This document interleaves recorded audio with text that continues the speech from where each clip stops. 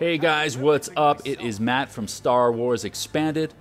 Just coming to you with a little update. The new game mode Capital Supremacy has just been revealed in the new community transmission. It involves capturing 5 command posts. Only 1 map will be available on release. Heroes will be error-locked and exclusive to Clone Wars to keep this mode authentic. The game mode will be 20 vs 20 with an additional 12 AI units on each team.